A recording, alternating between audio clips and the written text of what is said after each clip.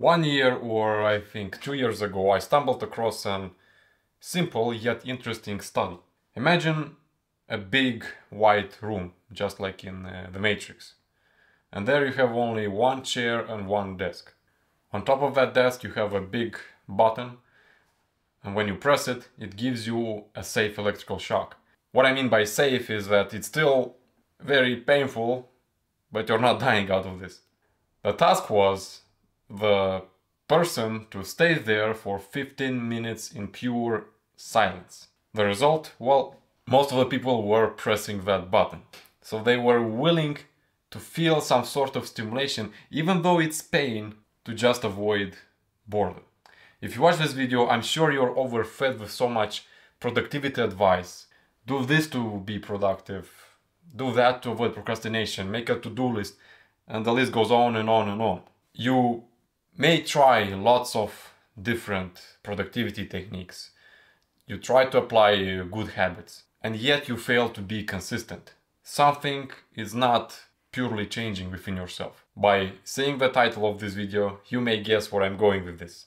Before you and I dive deep into this topic, I would like to tell you a little bit of my story.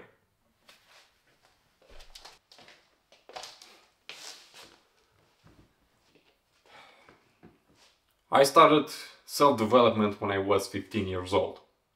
It was way back in 2013. Since then, I was filling up my mind with different productivity techniques and hacks and good habits and tracking and to-do lists and goals.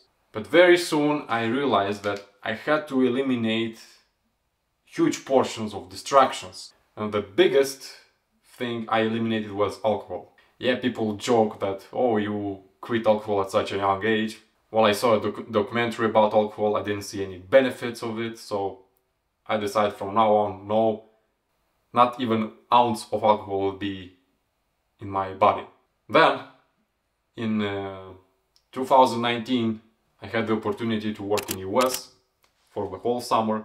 At that point, I decided no more porn. I'm not saying going to porn websites, I mean that as well, but also checking models on Instagram, on Facebook. I mean following them. Like, I just cut everything out because it's stupid. It doesn't give you much, it only takes it. It's really about like huge amounts of pleasure now, but it rips off from your future. I will not go deep into it because you already know. You should know, many people talked about it. Well, yeah, I just cut it out, that's all. In 2020, I was still struggling with craving video games. I was playing video games here and there. I could eliminate this once when I got a job as a hardware engineer. At that time, I didn't have the time to play video games, so it was gone by default. In 2021, I was struggling with eating. What I mean by this, when I was stressed, I was eating a lot. I was eating to the point where I could barely move. Yeah, that's how bad it was. I still could control it, because I was tracking my weight. But sometimes, most of the time, I was just eating a little bit too much. In the same year, I discovered fasting. With fasting, I finally understood how my body works, how much food is enough, and what kind of food are making me feel good. 2022, I finally moved into this apartment. I thought I was, how would say, free from dopamine, right? But it was one last thing, which is this little guy, or the internet, the infinite entertainment you can get from this. From that time, I decided, okay, I could engage in scrolling, well, I can name it dumb scrolling, or watching mindlessly content since 6 p.m., 7 p.m. It gave my mind no choice. I was either working or being bored. And I kept this habit for more than 1 year. Last year, in November 2023, I was 4 months in as being a freelancer. I realized that something is off, something doesn't quite feel right. I was not making progress as I wanted to. I felt that I did not get all in to this. And here comes one of the most profound changes that happened to me. I decided, okay, let's eliminate all dopamine activities. All the cheap dopamine activities, I would say. And from telling you my story, one thing that remained, I will show again, is this little guy. So I decided I can do this dumb scrolling, watching content, watching movies, whatever. I am allowed to do this only on Sunday. The rest of the days, no. I was either working, eating, or being bored. That's all. And this amplified the biggest change in my life. To say that it was easy, it is to lie to you and myself. I was feeling like a drug addict getting clean. It was frustrating, it was unusual, it felt that time slowed down a lot. However, the good news is that this only took 2 days. 2 days, and after that I started to feel more inspired, more willing to do the work, more inclined to do the work. You know this quote when people say, you need a purpose, you need a passion, and you cannot wait to get up and just go for it. Well, this is possible when you eliminate most of the cheap dopamine. Because now your mind still craves dopamine, and it will incline you to get from the more productive sources as working on something, building on something. So after introducing you to this topic of boredom, I want to tell you why it works, why it will solve most of your problems. See boredom as like resting between sets in a workout. When you're doing bench press, for example, you're doing till failure and then you cannot do any more. So what you're doing, you stop the movement and you wait till the blood flow will recover the muscles and you can do it again. Same thing applies to focused work. You do the work, you do mental work, and then you rest. And by resting, I mean you're not stimulating your brain anymore. You're not scrolling, you're not checking news, you're not checking your email. You just stop giving information to your brain to process. Boredom gives you the time and space to get inspiration, to get creative, to process things. Boredom allows you to filter the tasks you need to do. You see, we got so much used to get busy, to fill up our days with things. With boredom, you are allowed to identify, do I really need this thing to be done? Do I really need to do this? Most of the times it's no, and you will naturally be inclined to do more high leverage work. This is a big one. Boredom opens your mind to reality around you. Once you are engaged in reality, you start to thrive in this reality. Once you fully realize the current circumstances your life is in, you will naturally get more motivated to do things for your life to get better. Okay, I'm sure I'm not the only one who speaks about boredom. Yeah, boredom is good, blah blah blah, but how to embrace it, how to apply boredom into your life, how to make a natural part of your life. And this is what I will share with you.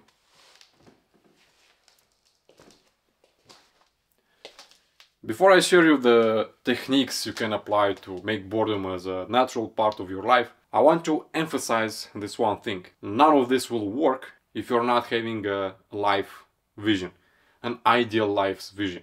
What do I mean by this? Imagine your life 10 years, 15 years from now, and try to picture the ideal life, the ideal version of yourself. How is your financial situation, your health situation, your spiritual situation, emotional, mental, relationships?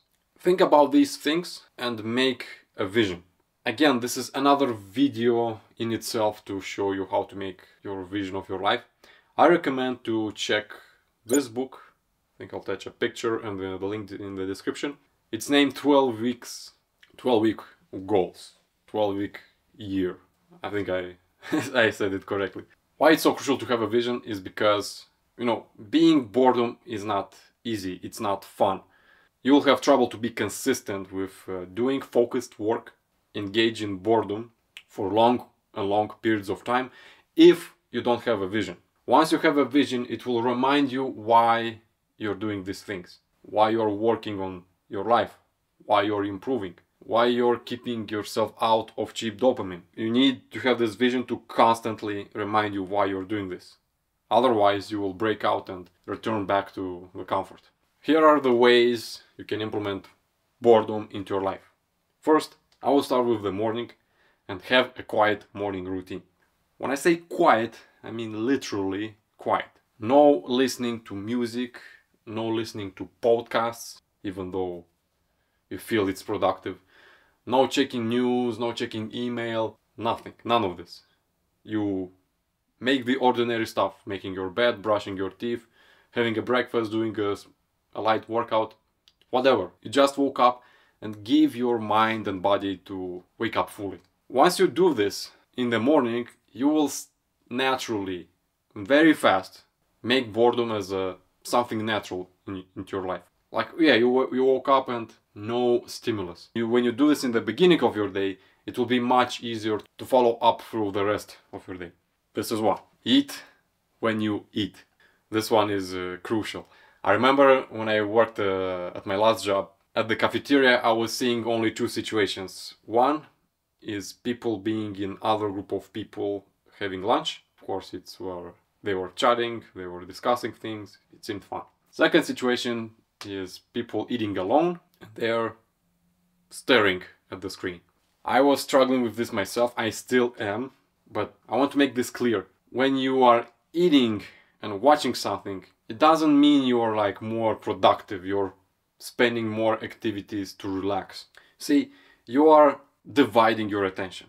This willingness to multitask, this willingness to be everywhere gets you nowhere. I want to emphasize this. When you are eating and watching a YouTube video, for example, just like this one, if you do, then close this video and return back after you finish eating. When you eat, you focus a little bit of eating and then you switch your attention to the screen. You cannot, and I repeat, you cannot pay attention at two activities at a time. As I said, you're either watching or eating. You can watch consciously and unconsciously move your mouth and digest the food and whatever. Or reverse, but you cannot do both consciously. The worst thing is to do both of them unconsciously, which you can. You are eating anyways. This is a perfect opportunity to implement boredom into your life. Again, you are bored, you are eating, and some ideas may come up. Some realizations may come up. It's a useful way to spend time. Train when you train. When you work out, we like to listen to music. Especially if you go to the gym, they have shitty music. You're gonna have to do this on your own one day. It's not only in my local gym, I see this everywhere, people complaining. But try to not listen to music. Like, try to ignore the music from the gym and do the workout. Again, you are training yourself to give your full attention to one activity. Walk when you walk. I think you already noticed the pattern here. What I'm trying to tell you is to eliminate stimulation, eliminate checking phone, eliminate watching content. Once you are training yourself to give your full attention to one task, it will be more and more natural for you to focus, to give your full focus, and how people say, to go all in to something more effortlessly, because you're already getting used to it. Before you and I end this, I want to ask you, why boredom is hard? Or did you ask yourself why people avoid boredom? Why it's such a struggle? Why we have billionaires in today's world? They are humans like us. They also have access to the internet.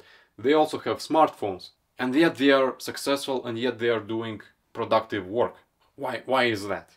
The answer for you may be shocking or may be already clear. Maybe you unconsciously knew this. But the problem is unprocessed emotions. Because of this, boredom seems harder than it should be. You know, you did not have a perfect childhood. I didn't have a perfect childhood. Most of the people didn't have a perfect childhood.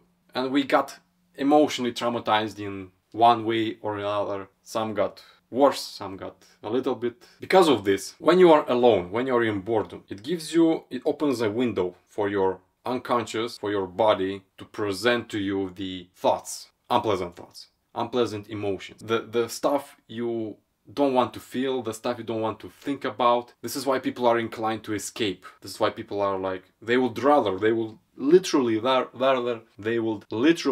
rather sit all day watching YouTube mindlessly, or playing video games mindlessly, but to not encounter this. It goes back to the experiment I told you in the beginning about that button that gives you an electrical shock. People are literally willing to feel that kind of pain than the emotional pain that they did not process. To tell you about how we get traumatized as kids, it's again another topic in itself. I'll give you an example. You are a little kid, you are 7 years old, 6 years old, and you may get into an innocent situation. You lost sight of your parents in the store, and you have this fear that you are abandoned. We as kids, we have a limited view of life, so we literally believe that we are gonna die. That kid may develop trust issues, or they will have abandonment issues, you know, it will transfer into toxic relationships. Like I guess you saw couples that they are sticking together all day every day because they are afraid to lose each other. From these kind of situations we get traumatized. So the solution, I'll give you a quick solution, rather a roadmap around this. If you're a girl, again, I'm not sure how many girls are watching this video. Let's say if you're a girl, doing therapy helps. Going to a psychotherapist really helps. Even talking with your family, with your friends. I mean, women are like that. They are doing it because it's encouraged and it really helps them. So if you're a girl, just go for it. It will save you, not in terms of your life, but in all the aspects of your life. For guys, well, it's a little bit more complicated. I will divide in two micro situations. If you're a guy and you had a really fucked up upbringing, like it's like you got abused or bullied a lot, you have lots of unprocessed emotions, and you tend to do other activities that is harmful for you, like directly. I remember in 2008 it was like kind of a trend among teenagers. They were called emo, and they had this tendency to cut themselves over here, and they fell into this victim of, oh, poor me, life sucks, and they made it into a subculture, like trying to make themselves look cool to get attention by showing how hurt they are. If you really have so much negative energy stored into you, by all means, go to a therapist, do psychotherapy, do meditation, whatever you can, but spend your time to digest what is happening within you. However, in most cases, like I'm telling about 80% of cases, I mean, guys don't need therapy. They need a purpose. They need a thing to strive for, a goal, a vision. You have to realize, you have to raise your awareness. Try to sit down and think how your life would look like if you will keep living your life as you're living right now. Try to picture it in full detail, like 5 years, 10 years, 20 years from now. How your life will look like. Not developing necessary skills, working at a low-paying job. I'm not saying you are not able to provide for your family, but you cannot even create your own family. Like, this is how dangerous can become if you're not embracing boredom, if you're not working on your life with intention. Not having enough money, not having being constantly in worry, in stress. And the more you are into this state, the more you're willing to engage in cheap dopamine, and more dangerous source of dopamine, talking about alcohol, drugs, gambling. Once you really absorb that, like you see your life from a distance, and you realize how avoiding boredom ruins your life. This is the biggest regret a man can have, being at their deathbed, realizing where all these years were spent, how fast life was, and how unfulfilled they are. This is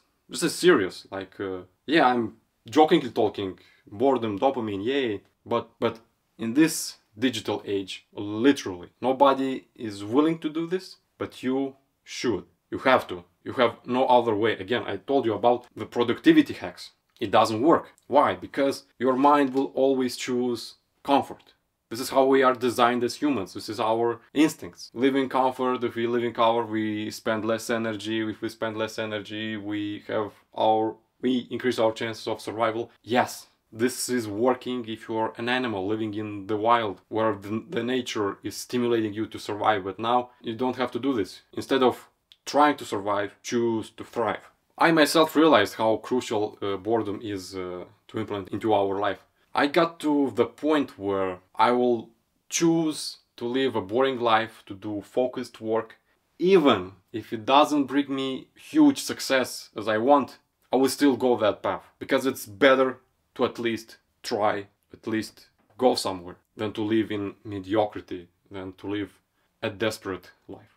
And it reminds me of a quote from 50 Cent. I think you know that guy. In 2005 he launched an album and it was named Get Rich or Die Trying. Literally, with boredom you have no other choice. You either work or you get bored. No other option. Before I end this, I want to tell you that go step by step, right? Like, for example, if you are really addicted to the phone, try to slowly limit your time on the day. Like, for example, you spend usually 4 hours, decrease it to 3 hours. Once it becomes more manageable, decrease it to 1, decrease it to half an hour. Then you can make it like engaging in this cheap dopamine 2-3 times a week. Ideally, you should go to once a week, how I'm doing. Why once a week? Why totally not eliminating? Well, again, it's a digital age and you will build a temptation. And once you restrict yourself so much and then you engage again, it will do more harm than good, like you will overdo it.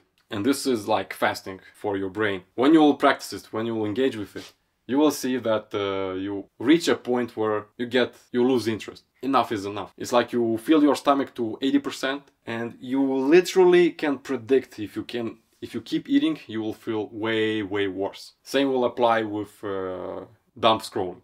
Like you will dumb scroll, and then you'll reach a point where, okay, I think I gotta stop. Now it's not fun anymore. And this is ideal. Once you get to this point, then, bro, a very good life awaits you. Alright, message me if you have any questions. I'm sure that the problems I encounter are not the others you may encounter. It's free, I have nothing to sell. I'm really curious to see how you are struggling, what is your fear or what are your challenges. Maybe the challenge is to establish a vision, maybe the challenge is to get rid of porn or alcohol, I don't know. So message me, you can text me on Instagram or Twitter. Again, the links are below. Thanks for watching and see you on the next video. Have a productive day.